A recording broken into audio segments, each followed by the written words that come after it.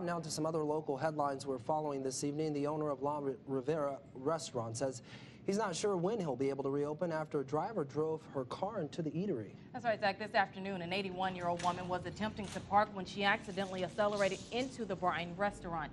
About 50 people were inside the restaurant during the lunch hour. The driver and 2 others were taken to the hospital with just minor injuries.